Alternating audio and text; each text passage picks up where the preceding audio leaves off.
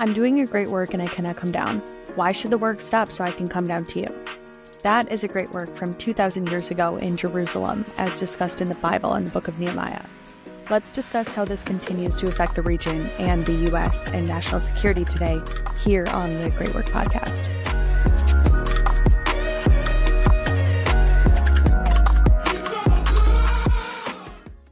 All right, welcome back, Great Word Podcast. Today is Monday, August 5th, 2024. I'm Amanda.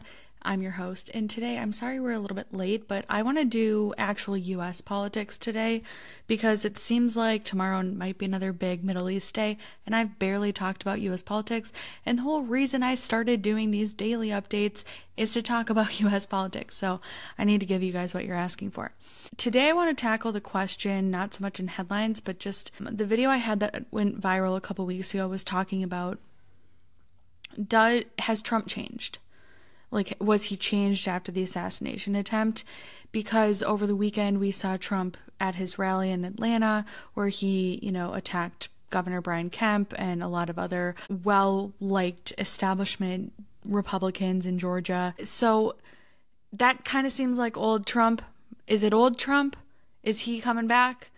Did he ever leave? That's kind of what I want to talk about. And I didn't script this out because I want this to be...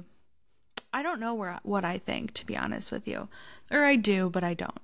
So the original point I made in a video that I posted a couple weeks ago that went kind of viral about the status of the Republican Party is that Trump has changed. So people treat him like he's 2015 Trump, and he's not 2015 Trump anymore. Again, we just witnessed some 2015 Trump behaviors. I maintain that I think he's changed in general. I think that there's two things to think about here. The first is that in 2015, we didn't know what he would be like as a president. And everything that they said he would be as a president, that he would put gays in concentration camps, that he would make women into handmaidens, none of that happened. And so now when liberals talk about him as if we didn't already have 4 years of a Trump presidency, which had ups and downs, sure, but never put people in internment camps, which is what they were claiming, it seems like a weird argument to keep having. So I guess there's the content, this part of the argument that, well, Trump didn't change, but he was never going to be the guy that they said was going to put people in internment. He never was what they said he was. And I'm seeing this even to this day. It's really bothering me talking to people on the left lately. I guess we can talk about that later. So there's that component. Trump didn't change because he never was what they characterized him as. But Trump does have this kind of thing about him where he is not afraid to go after the establishment. And to me, that's what we saw in Atlanta. Trump is attacking people again. And there's a lot of people who have different explanations for this. There are some people who are saying that Trump feels he is floundering in the polls, and that's why he's attacking Republicans, or establishment Republicans, because he's worried he's going to lose and he won't concede the election again. Interestingly, Mark Halperin, who does a daily YouTube show that I've started to watch, he talks to people in the inner circle of Trump's inner circle, and Trump, I guess, has been saying to them privately, if he loses, he will accept the election results. Again, that's another reason I feel like Trump's kind of changed, and that he's not going to do what he did after the 2020 election again, which I think is fair. I think the 2020 election was a weird one, right?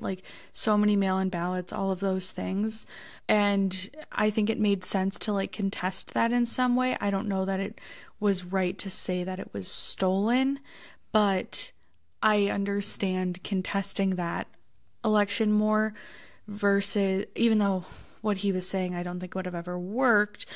But to me, I always saw the way that Trump was speaking about the 2020 election. He was doing that because some of the claims that were being made were so egregious that if he didn't speak out and say something's up here, it could just be swept under the rug, which it ultimately was, right? And by the way, we're kind of headed down a similar path now where they're doing the things he had a problem with were ballot drop boxes, because you can't figure out, are people bringing their ballots and the ballots of their loved ones, or are they bringing other ballots that they got, we don't know from where, right? And so I think that there's something to be said, I think that that's more of the thing that he was taking issue with, and I'm like nervous to talk about this because I feel like there's no nuanced way to talk about this because people get so mad when you talk about this, but there was something to be said about like the 2020 election was like no other election. Way more people voted. We knew that there were things that were legal that were later ruled unconstitutional, like voting measures in Pennsylvania, which has obviously become like the number one swing state in the country. And I think that Trump in a lot of ways went about it really poorly, but I think that his thought process was like, okay, if I kind of go overboard, people are going to talk about it, and if people talk about it, maybe if there were some sketchy things that again weren't illegal, it wasn't stolen, but if there were sketchy things, we can talk about those things and resolve them. And I do think that there's like something to be said too. I don't know necessarily where I come down on it, because on one hand, it's not like Trump is the first person who contested or questioned the results of an election. That was mainstream in the Democratic Party in 2000. Like when Al Gore lost, they refused to say that he lost. Stacey Abrams refused to ever concede the election in Georgia.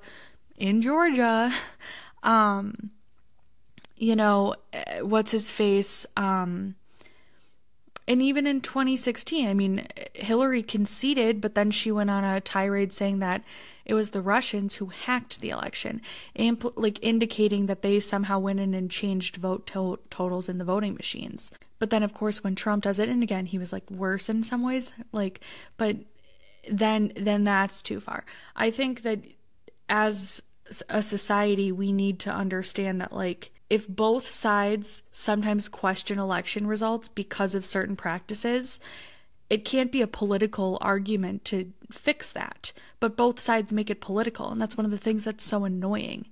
Like, you don't have a true democracy if people don't respect or believe that elections actually are free and fair. And both sides in the last 20, 25 years have questioned it. So something needs to be done on that front, but neither side will really do anything about it. You know, but then again, I mean, we went through the whole Mueller investigation, which was about the Russian dossier and like Russian collusion, which Trump was vindicated from. So I don't know. I mean, like we let them investigate that, but you know, whatever.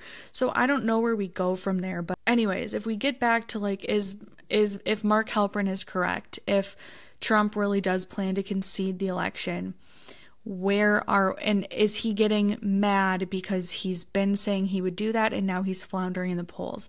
Also with the polls, I think the polls are still really freaking weird. If you look at I believe just in the last few days, Kamala has barely edged out. It's like a 50.5 to 49.5 margin of like Kamala will win versus Trump in betting odds. Maybe it's a little bit less than that in polling aggregates. Trump is still ahead in some aggregates. He's behind in others. I believe a Morning Consult poll came out earlier today that has Kamala up 4 nationally. But the thing is, when you break down all of these polls by their crosstabs, all of them, every single one of them, Kamala is doing worse with subgroups than any other recent Democrat nominee. So like she's doing worse than Hillary, Biden, and Obama with women. Now we're hearing that this election is going to be every woman's going to vote for Kamala and every man's going to vote for Trump, and it's going to be like a huge gender split. But based on the polling, like the crosstabs of polls that have her up, that's not true. She's not doing as well with women. Then you have like her with Hispanics and blacks. She's getting less of a share of Hispanics and blacks than Biden did, than Obama did, than Hillary did. If you look at any of the crosstabs of any of these polls, and if you take those at face value based on exit polls and what former Democratic nominees were polling, it's going to be a Trump landslide, electorally speaking, and actually in the just popular vote. But then all of these polls show her winning, right? Or she's up for. And a lot of that is because they're over polling Democrats and then they're not weighting it. So I think I talked about that like last week or the week before, where, you know, you might take more Democrat responses because you want to figure out, are Democrats really coalescing behind the new nominee, which it showed that they were, again, by like larger margins than Biden or Obama or Clinton. Yet Like, it's fascinating to me because then, like, right now, I think I don't remember if it wasn't Morning Consult or if it was, I don't remember what it was, but it was a D+5 poll, unweighted, meaning more Democrats by a margin of +5 are going to vote than Republicans, which nobody thinks is going to happen. Every analyst is thinking that it's like at least even. Democrats and Republicans will evenly vote. Now that doesn't get to like get out the vote efforts, but still, both Republicans and Democrats feel adequately and evenly motivated to go vote. But in a D+5 poll, which is showing again that Democrats by a +5 margin are more likely to go vote, Kamala is up 2. I don't think that was Morning Consult. I don't remember what poll that was. But that would be saying that again she's getting less of a margin. And then it also is kind of interesting because, again, like, if Kamala's barely winning in these polls and she's already got like 95% of the Democratic votes shares, she has to make up for it with independents. And she's down like 5 to 8 points with independents across, again, like swing state and general electorate polls. So I don't believe the polls. I'm not saying that she's going to lose. Right? Democrats have a much better get out the vote effort than Republicans do. Republicans have, and I believe Republicans are outsourcing it to Turning Point USA this year, which like I have zero faith in. So like if Democrats can just do well enough in the swing states at getting people out to vote, they totally have an edge. It's totally winnable for Kamala. This is a much tighter race than it was when it was Biden post-debate. But really, if you look at the polls, Kamala just brought it back to a pre-debate stage where Biden kind of flat. So I don't know. So is Trump acting like sketchy because he's starting to think he's going to lose? Maybe, but I don't even think that's it. I think that Trump is probably thinking he knows how to get the media talking about him and on his side. And Kamala's had 2 weeks of momentum and he wants the media to talk about him again. And so what does he do? He talks about like establishment Republicans because that gets anti-establishment Republicans really amped up, and it gets his voting block of like blue collar men who wouldn't necessarily vote Republican or consider themselves Republicans 10 years ago. That gets them amped up, and this kind of like feeling and movement of like anti-establishment Republicans or people who don't like, that's Trump's base. That's the people he needs to go out and vote for him. And on the flip side of that, then you have the establishment, and at least in 2016 and in 2020, actually even more so, still lined up at the end of the day to vote for Trump. And are they going to do that this time? I don't know. Part of me feels like he might lose a lot of the share of evangelicals. I'd like to see more polling on that, and I haven't seen very much. But when Trump took out, abortion off the table, people act like that's going to do so well with him for moderates, but do these evangelicals just stay home now? I don't know. Because he needs their votes. Like, I don't care if the majority of people are, like, pro-choice. Like, that is a very big voting block for Republicans that we need to go turn out. So there's that, too. And then again, we also we're in a really tough spot geopolitically, and we have the economy floundering today. Apparently it's Japan's fault. I need to watch more about that. My friend sent me a video saying that I need to see it's all Japan. I don't know. And then we have like people like Frank Luntz saying like, oh, the economy crash means nothing. It has no effect. Inflation has a bigger effect. Well, the race between McCain and Obama was pretty tight until the economy crashed. And Bush being the Republican who was in charge, people just wanted a change then and they went for Obama. Now, is that because they were just voting against the party in charge and blaming them for the economy crashing? Or is that because people wanted more of a feeling of a social safety net, and so they went towards a more liberal Democrat who would favor such a thing? They want to tax the rich because they're feeling it at home. I don't know. I don't think that I don't know that you can come up with a definitive answer on that. But if the economy is going to crash, I think that they're going to do a rate cut. So we're going to have a threat of an economy crashing and everyone's 401ks are down. I'm avoiding looking at mine. Is this going to have a big effect? I don't know. But if we get back to, again, has Trump changed? I think I still lean towards yes, he has. And he's just leaning on the tactics he has always used that he knows work for him, to get out Trump voters, like motivated Trump anti-establishment voters, either that identify as Republican or who don't, in order to try and get the news cycle kind of back talking about him. And I don't know if it'll work. And I mean, we're seeing now, I just saw like Young Republicans for Harris just debuted.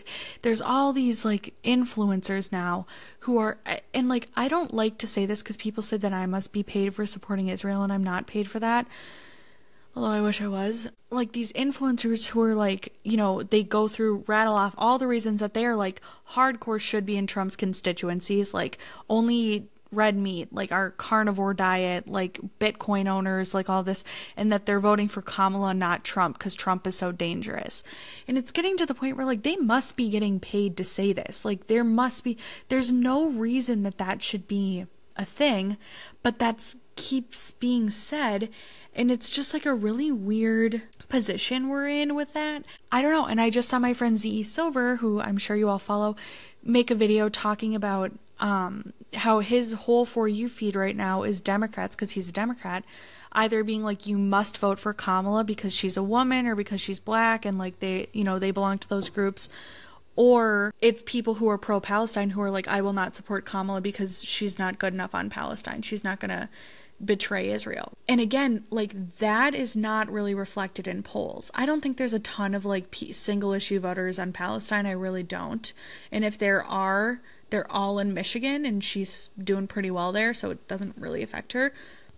Progressives care a lot about that, you know, like that's kind of like their issue du jour right now. And like, if you look at polls, she's got 95% of Democrat respondents are enthusiastically supporting her. So I don't know. I don't know where we're at. Did Trump change? Is Kamala going to lose? These are just kind of my thoughts. I don't know that I have a full answer. I don't know that I would have a full answer right now. We're in August. And I think another thing Mark Halperin keeps saying, which I think is probably the most important thing to think about, is that a lot of people don't pay attention to the election in August. A lot of people pay attention to the Olympics, and then they just kind of focus on like getting back into school and everything, and they don't really pay attention until after Labor Day. And so if that's the case, is all of this going around, is this even going to do anything? Another thing I see is like Trump isn't really doing like major appearances, which isn't true. He's been doing a bunch of rallies. But he's really going hard on like the alternative media spots. So I think he just did some Jewish Twitch streamer that I've never heard of, but apparently is a very big deal, has like millions of followers. Today, I think it was released that he's either with him or filmed an interview with him. He did something with Bryson DeChambeau, which is a massive golf YouTuber. I think that video came out like a week ago. So he's really doubling down. He does, obviously, JD Vance just did the Full Send podcast, which is like, has a primarily male audience and it's based on YouTube. He's doing a bunch of these like alternative media spots. And we haven't really seen Kamala do that yet, right? We know why Biden wouldn't do it. And it's because he wasn't really doing, you know, media interviews where he didn't have a script, basically. He wasn't doing long form interviews. Kamala can do those, but she hasn't been. And there's a lot of alternative media that Kamala could do that she could totally get on some of these big podcasts that are like more women focused. Like I'm sure Kamala could do like Call Her Daddy, or I'm sure she could do Girls Gotta Eat, or what is that? There's all these like women podcasts. I don't listen to any of them, so you know, there's that. I mean, Kamala, it would be so smart for her to do like a true crime podcast or something, because like she's kind of leaning into the prosecutor thing. Like she should do a true crime podcast, but we have not seen that from her. She seems to just, they're really, really messaging towards her like base, and like all the polls are saying that people are just kind of like going behind her and like nobody really cares. I think Black Lives Matter is no longer really calling for an open convention or anything. I don't know. So it's a really interesting place we're in now. Still, Trump is doing better than any Republican nominee in the last 24 years, poll-wise, right now, even with Kamala being swapped in. I guess I'll end with, on the political polling side and stuff like that, like, Biden was up 7 at this time in the polling aggregates, like RCP average and stuff, as of like August 4th in 2020. And Trump, I believe, was up 1.2 points in that as of yesterday, August 4th.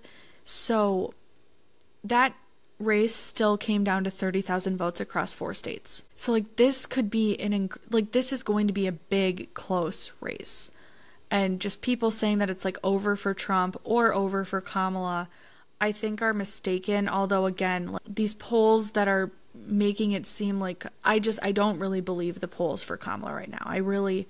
They're very strange. Like the top lines when you look at their crosstabs they're very strange. And then people talking about her vice president too. The two that she's narrowed it down to at the time of me filming this at 3 Central on Monday, August 5th, are Walz, my governor, and Shapiro. I think Shapiro is actually a phenomenal politician. I think he'd be a great president. Kamala's not very well spoken when she goes off script. So to have him, I think he could make her look worse. Then there's also the component of he's Jewish.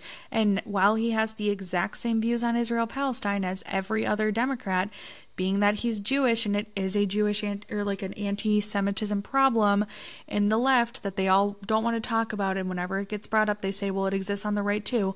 Well, look inside. The call's coming inside of your house, guys. There's no reason he shouldn't be looked at seriously only because that's their problem with him. It's that he's Jewish. I think if she picks him, that starts an actual civil war on the Democratic side, where it's I don't think that they'll be able to like look away from that or just pretend it's not happening, that people are saying that they won't support him because he's Jewish. And it just came out that he said over the weekend, and when he was 20, he wrote that like Palestinians are too battle-minded to have their own state.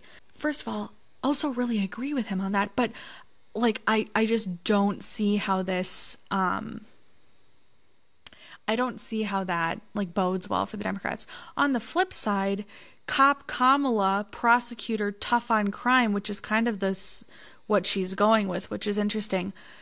Having Tim Walz as her second, well, he looks less polished than her, and he's not as well spoken as Josh Shapiro, which will kind of make her look better. But like the riots, the Minneapolis 2020 riots after George Floyd, I lived in the middle of them, okay? I literally lived in the middle of them. I had to leave my apartment for a week because it was so bad. And Walz basically just sat on his ass and didn't do anything. People, I think it's so fascinating because I'm seeing Democrats now be like, well, he was the congressman of a Republican district for so long. He can like really be moderate and bridge the gap. First of all, any of his moderate positions, which he used to have some, he completely abandoned when he ran for governor. But also, Minnesotans know when he won the first congressional district and he kept winning, that's like an R+12 district. That should absolutely be a Republican district. And he kept winning it against a guy with name recognition. That wasn't because Walz is such a good candidate. That's because the Republican candidate was so bad. And I could tell hours of stories about how that used to go because it was so insane. Tim Walz didn't win that because he's an amazing politician or an amazing candidate. Again, it was the Republican Party of Minnesota's complete being a clusterfuck. That's the reason that Walz kept winning. Because the Republican Party basically doesn't exist here. And even down there in a Republican stronghold, it barely exists. So it'll be so interesting to me too that he's being spun as like, oh, this moderate, like he can like really like he can win in Republican areas. He's like a conservative Democrat. Again, are they going to lose the progressives? Is it going to help Democrats to have the face of the 2020 riots who, by the way, Kamala raised money for bail relief for the 2020 Minneapolis riots and got them out of jail. And then they had pretty high attrition rates and they went back out and started rioting again, and then there was more chaos. So people say that nobody wants to talk about 2020 because it was bad for both parties, especially because like Trump and how he dealt with COVID. How the Democrats dealt with those riots, I think people are still mad about because crime is still really on people's mind and COVID really isn't. So I think that will be interesting too. I'll finish with kind of where we're at geopolitically right now, because like I said, there might be something big that pops off in Iran today. Trump said with this streamer that he had heard that Iran might attack Israel tonight. I saw earlier today that Iran had closed its airspace and that there were explosions being heard around Isfahan, which were like military readiness prepared exercises. I don't know. To me, I'm still kind of leaning towards Iran doesn't do anything. I think Israel has them in a really tough spot where like it was incredibly embarrassing what happened to them to be embarrassed in Tehran like that after the inauguration of their new president, which was another embarrassment that he died in a helicopter crash. On the flip side, if Iran gives Israel a reason to fully attack, Israel knows where all their nuclear sites are, and they can fly an F-35 and take those out before Iran even knows that they're there, because Israel's proven that they can do that twice. So I kind of have a feeling that Iran doesn't want to give them that leverage. We saw a couple like barrages of missiles launched by Hezbollah over the weekend, but nothing insane. There was a drone infiltration last night, which was initially talked about that there was one casualty, but I believe that was walked back and it was one critical injury. Switching from unguided missiles, the Falak ones, to drones, that is a de-escalation but on Hezbollah's part. It is. The Falak one is what hit Majd al-Shams in the attack from 2 weeks ago on the Golan, saying we're going to switch from launching unguided rockets. Because if you know anything about a Falak one, they launch them off the back of trucks. So, like, I don't believe that they were aiming for Majd al-Shams. They were aiming for a military base that's like 6 kilometers away or something, but they overshot. And they've targeted that village like 20 or 30 times since October 8th. But again, like, usually the Iron Dome intercepts, and it's just the Iron Dome isn't 100% accurate. But you can make the argument, and I've heard people make the argument that like Hezbollah could just, like, they understand the red line was crossed and now they could just back off. They're not going to stop attacking Israel, right? But if they switch the way they attack, again, unguided missiles versus drones, which are more precise or could be more precise, that would be seen as like de-escalatory, because you can't know where a Falak one's going to go. You launch it, I mean, if you're parked on a pothole, it's going to completely change which direction it's flown into. And yes, it's completely wrong that there's terror groups that just launch rockets and missiles at Israel willy-nilly all the time. Like, that's completely unacceptable. But being that Israel's been focused in Gaza and has not really turned its eyes towards Hezbollah, they've kind of opened things up to these new rules of engagement. I think we've got a lot to think about with this geopolitically. Again, like, if the economy crashes and we've got a major kinetic war breaking out, there's U.S. ships all over the Middle East right now. The Strait of Hormuz, in the Red Sea, in the Med, like everywhere. There's a ton of ships everywhere. And interestingly, all of the other groups, like countries that are telling their people to get out of Lebanon because that's where they feel, or I think France even told their citizens to get out of Iran, all of those urgings are much more intense than the U.S. urgings. I think the U.S. upgraded from like a 3 to a 4, and they had started telling Americans over the weekend to like get out, go anywhere they can, get any flight to anywhere, and that they would give them like loans to get out. But that even isn't as urgent as everybody else is saying. So I don't know what's going to happen with there. Again, Israel's got Iran in a tough place where like they kind of have to respond, but any response justifies Israel taking out their nuclear capabilities and stuff. I think it's very obvious that Hezbollah does not want to drag Lebanon into a war. You can hear the way that Israelis and like the Israeli government and stuff have started talking about Lebanon. They're saying they're going to attack the entirety of Lebanon. They're not just going to attack Hezbollah. Again, to me, that's deterrent. That's to have a deterrent effect. I would argue that the reason that Hezbollah has not fully entered this war is because they know that Lebanon would not be supportive of it, and that they would get into more trouble at home. I think they already know that they're on tough footing with, like, there was response of Waleed Jumblat, the Druze leader of Lebanon. He wouldn't call out Hezbollah by name, but, like, he doesn't want to anger them, but I think Hezbollah knows that it needs to keep the other groups kind of at bay. So when Israel threatens all of Lebanon, that puts on domestic pressure at Hezbollah, like, do not drag us into something that we don't want. We don't care if Israel completely decimates south of the Litani River. Just don't you dare bring an Israeli response to Daya, which is like the Hezbollah stronghold of Beirut and stuff. So I don't know what's going to happen with that, if we're going to see a response, if we won't. Apparently the U.S., the CENTCOM commander is in Israel right now meeting with them. Reports say that, like, Jordan, UAE, Bahrain, Saudi will all intercept any missiles from Iran aimed at Israel, along with, like, the United States, UK, France. I don't think anybody wants a regional war. And I think that both Israel and Iran are both talking like, oh, well, we might go to a regional war, and it's just to, like, threaten each other. So who knows if it actually happens. So we'll keep our eyes on that. Again, we might see something tonight. And again, it's 3:20 Central Time, which means at 10 o'clock Israel time, 11 o'clock. So that would probably be coming in the next 4 hours or so. So maybe I'll go live on TikTok tonight if something pops off, so you can tune into that. But for now, I'll end this here. Those are kind of my thoughts on, like, has Trump changed, what's going on with the U.S. domestic election, and the Democrat vice presidential situation, a little bit of geopolitical stuff. I'll talk to y'all tomorrow. Have a great rest of your day.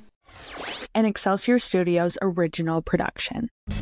A Hamilton County woman is facing serious charges, accused of scamming several people out of rental homes.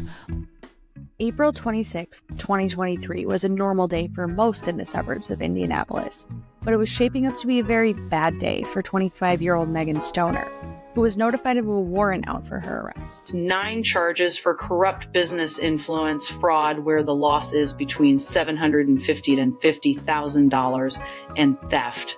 And unfortunately for Megan, she would not be navigating her newfound legal troubles in private, because a community of hundreds who had been quietly watching her for years was assembling on the internet to discuss their experiences with her, which ranged from bizarre to dangerous to outright criminal, arguably worse than what Megan had been charged with.